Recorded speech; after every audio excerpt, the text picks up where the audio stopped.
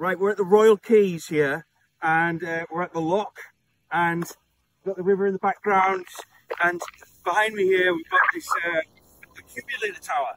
This was built by William Armstrong. William Armstrong was one of the finest engineers of his day. He was one of the richest men in the world as well, and he was like a genius, Armstrong, Lord Armstrong, and he was pioneered a lot of pneumatic technology, hydraulic technology, and the machinery enclosed inside that beautiful, almost slightly gothic tower was just fantastic machinery for the day. It was able to open and close these lock gates so that ships could come in and out. Now, we've got to imagine what the Tyne was like back in those days. In 1850, before 1850, the River Tyne was it was just a natural river. It was very shallow, and it had about 800 acres of sand shoals and mud banks. And so it was a very difficult place for shipping. It was a pre-industrial river back then, before 1850. And, you know, that means the shipping in the upper reaches of the river towards Newcastle, it all consisted pretty much of small keel boats and foy boats and things like that. And they would transport cargo and coal down to the lower reaches of the river here, where these could be loaded onto bigger, larger boats. And that was a very inefficient process. So what happened in around 1850 was the Tyne Improvement Commission was formed by a guy. The leading man of this was really a guy called William Linskill, who lived in the Tynemouth Lodge, which was a villa in Tynemouth. Now, what the Tyne Improvement Commission consisted of was, it was a body of like about 32 men. 2 of them were permanent commissioners, and there was 15 representatives from Newcastle, Gateshead, South Shields, Jarrow and Tynemouth. And Tynemouth at that time included North Shields.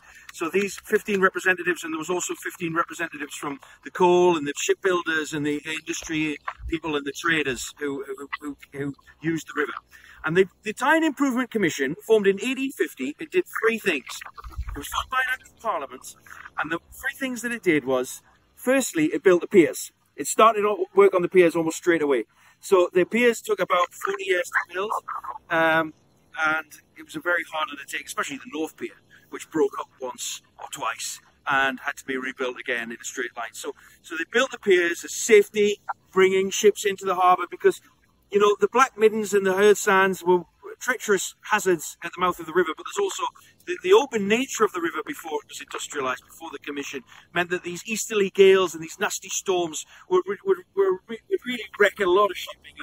A lot of money and a lot of lives were lost. So the piers were an absolute priority for the Tyne Improvement Commission. And the other thing that they did was they built docks. Okay, so they built staiths and docks.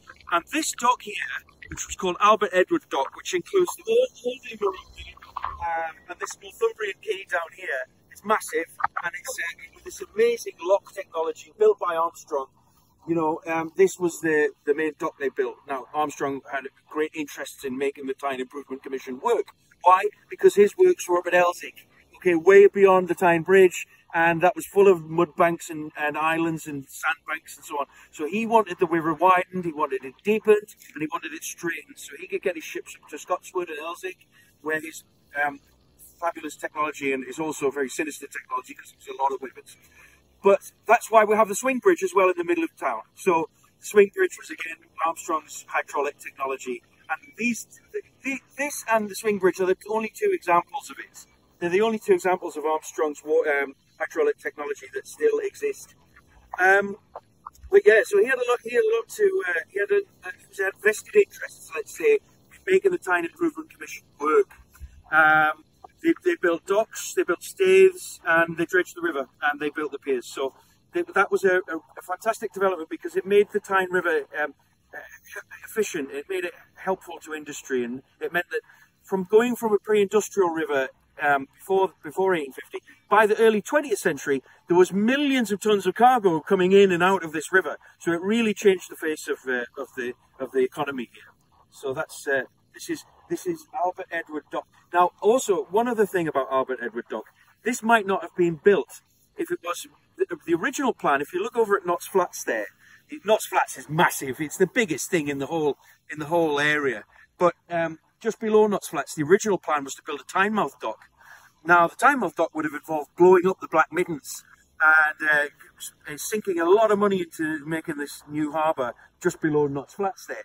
And eventually they didn't have the enormous sums of money required. The thing dragged on for way too long, and the politics of the railways at the time, which were very sort of bitter and ruthless politics, and a lot of skullduggery going on there, they stopped that dock being built. In fact, it was stopped by an Act of Parliament as well, just as the Tyne Improvement Commission was founded by an Act of Parliament. So the plan then changed, and they built this Albert Edward dock instead, which is a really excellent piece of industrial heritage.